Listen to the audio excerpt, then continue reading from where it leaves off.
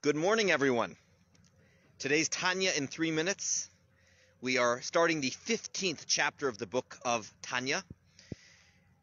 You know, one of the greatest compliments you can give another Jew, at least in Hasidic jargon, is if you call someone an oved, or oved, from the word avodah, and it means someone who is working on themselves, improving their character traits, working on their relationship with God, working on the relationship with other people. But in short, someone who considers themselves a work in progress. You've probably heard me say before, more important than what rung of the ladder you are on religiously is what direction you are heading in. And the fact that there is movement, that there is growth, that we consider ourselves a work in progress.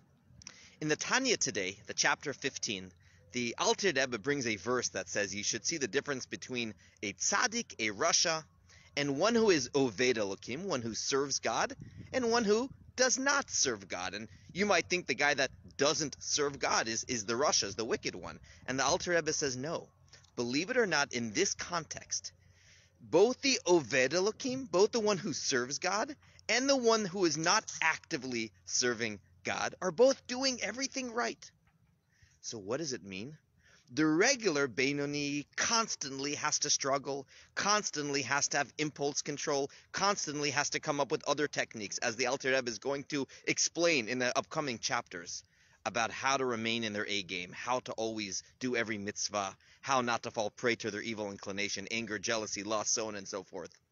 But then there's this rare individual. Whenever I read this, I'm wondering, who are these people? I've never met any of them who do what's right, who follow the mitzvot of the Torah, but not because they are struggling, not because they are being an oved Elokim, but simply because they were gifted, let's just say, a very mild, a very obedient animal soul. It's almost like when their soul came down to this world, it was like, all right, you're going to get this animal soul.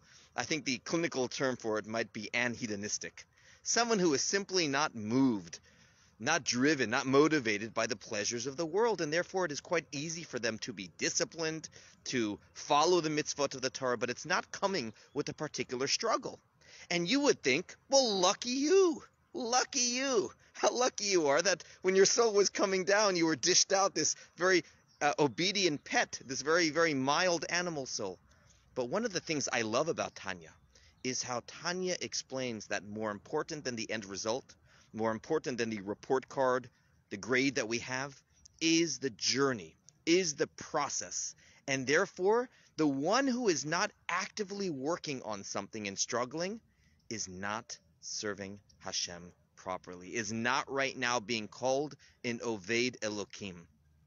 Look, none of us yet are Beinonim, but this idea is such a powerful one. If we are not today working on something, we're probably doing something wrong. So we need to find that mitzvah. And even if it comes with struggle and with challenge, that's a sign we are serving God, a sign we are doing something right. Have a great day.